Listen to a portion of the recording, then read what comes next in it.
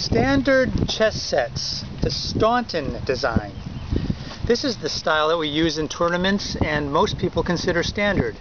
I'm Rick. AncientChess.com is the website that has all kinds of information about chess, the history of chess, chessmen, and all things involving chess fascination. I'd like to first point you to the Murray's History of Chess, monstrous tome written in 1913, or published I should say in 1913. It was written over many years, and he declares back then that most players would prefer to play on this style of chess set. He says it is designed by Howard Staunton. Some people still say it was, so there's some controversy about that. This was 1913, and you see the chess set shown here does not have a crown on top of the king. That's an interesting variation. This design was actually copyrighted by a fellow named Nathaniel Cook back in 1849. So here you go, the middle of the 19th century.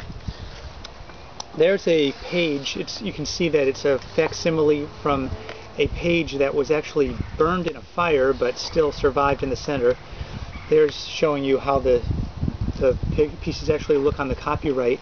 And here's a beautiful picture of a famous Staunton set. This set was actually used by Zukertort in his famous immortal game, the game of chess, which has lasted for this long because it's such a wild and crazy game. People just can't get enough of looking at it.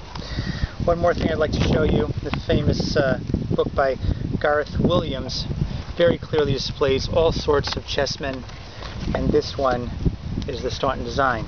Now, this design of chessmen is preferred by chess players all over the world.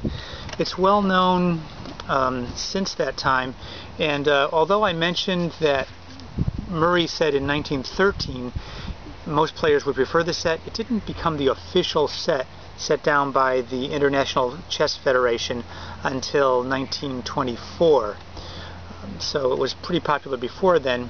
There was probably a cultural issue there since it was designed by Englishmen, whereas the Chess Federation was a primarily French institution.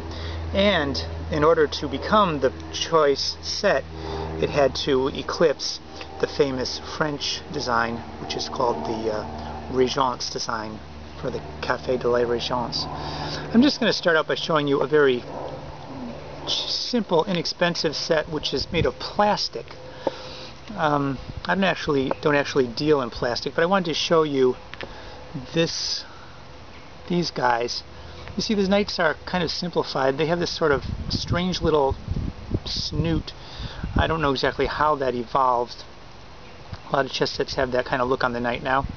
And you probably are familiar with all these forms in general. They're made to be just the most familiar set you could possibly have. This one I think is a little nicer than most because it's got a kind of creamy wood tone for the white pieces, whereas these standard tournament plastic sets are usually made of just a plain white against a plain black. Let's start out by showing you a very basic wooden set. This is called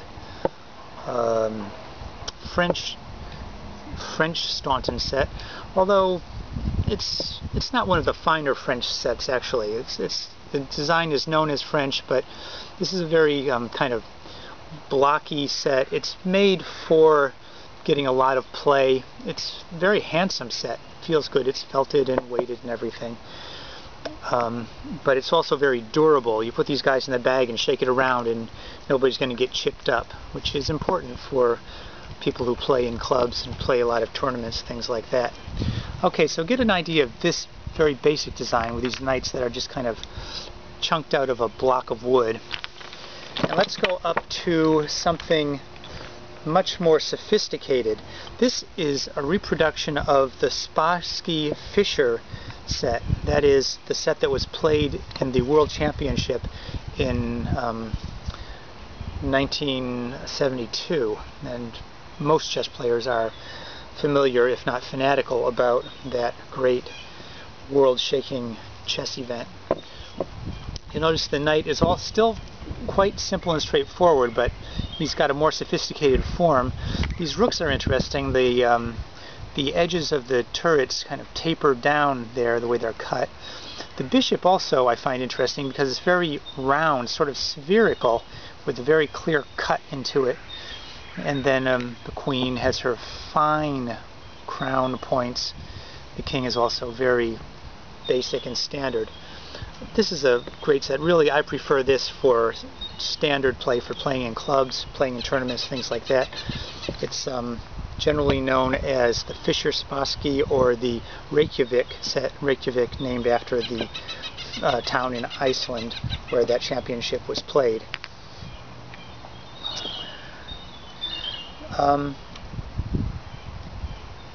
Let's just go a little bit finer. Now this one, this is known as, what do we call this one? The stallion, bold stallion set.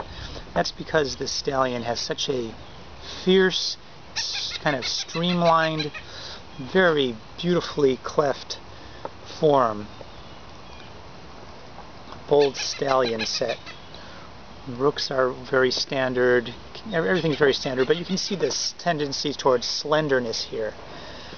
And this is a very handsome set, also excellent for tournament play, but a little more fine. You wouldn't want to just throw these pieces around in your chess bag. And fierce, you know, that's got a fierce look. You don't want these guys just stomping all over your side of the board and forking your pieces and everything.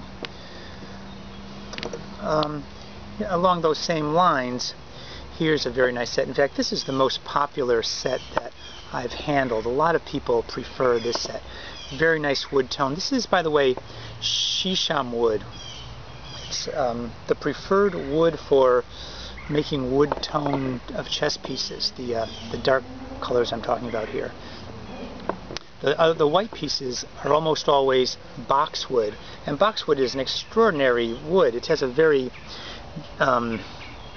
you know, plain name, boxwood, but in fact it's one of the few woods that's actually so heavy it sinks if you put it in water, even before the pieces are weighted, I'm saying. It's a very hard wood, and it carves to very fine forms. Boxwood, don't knock it. It's the best. These guys are very handsomely carved.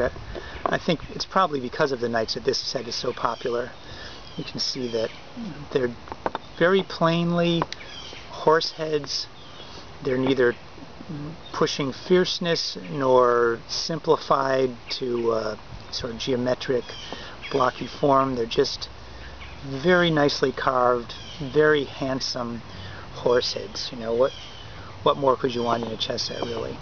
You'll notice that the bases of these have a kind of a turned up on the edges. The whole thing just sits beautifully on the chessboard and has a beautiful wood tone. So those are the basics. Now let's look at something a little on one far edge. Here is a kind of Russian style or a Slavic style of knight, and this set is known as the Zagreb set. It was made popular back in the 50s, and this is actually when Bobby Fischer made his debut into the international chess scene and did extremely well in an international tournament there for the first time. Zagreb, Yugoslavia. Well, what was Yugoslavia? The king here has been given a crown. The original, it just has a ball for the crown, as I showed you in Murray's book. And then the queen also has the color. The bishops also, very characteristic of the bishops to have the opposite color of sphere on top of their heads there. But as you can see, this set is very, it almost has a toy-like feel with the different colors and the sort of whimsical forms of the knights, but still a very serious set and has been played in some of the most serious tournaments in chess history. Beautiful set. People looking for something special and beautiful and handsome yet standard, well, that's it. Zagreb chess set. From there, I'd just like to point out a few small sets. Now, I don't sell these because they're very cheap looking, but I wanted to show you for comparison. Here's a small, regular chess set. It was produced in China. China produces some very good things, but all these other wooden sets I'm showing you are made in India, and that really is the country that has a long-standing history of producing the finest chess sets in the world. But I'm showing you this just because it is very simple and basic and small, and many people would just by default fall into using that set. Now, the same size of set can also be made a bit more nicely. Here is a very standard set in that size. This is rosewood, by the way. Very nice. You see the knights are basic and clear, much like the other French knight that I showed you. But this is a very pleasant set.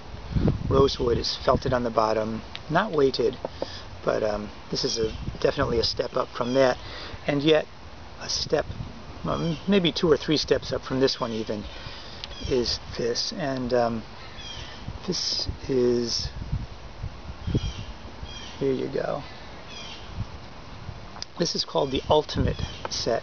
Ultimate because it's just as far as you can go with a fine wooden set. And this, look at this. Look at this knight here. These guys are tiny. This king is only 2.5 inches tall. But look at how finely detailed they are. They're like the finest chessmen you can find, but they just happen to be small, miniature versions. If you like to play on a small set, and you like to play on a good set, this is it. It's called the Ultimate set. So,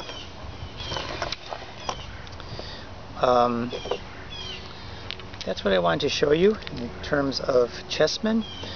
I'll close with our most standard, basic, the Reykjavik set.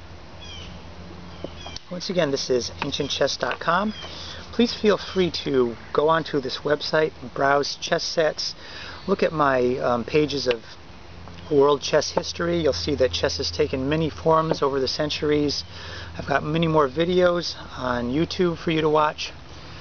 And I thank you for your time and your interest in great chess sets.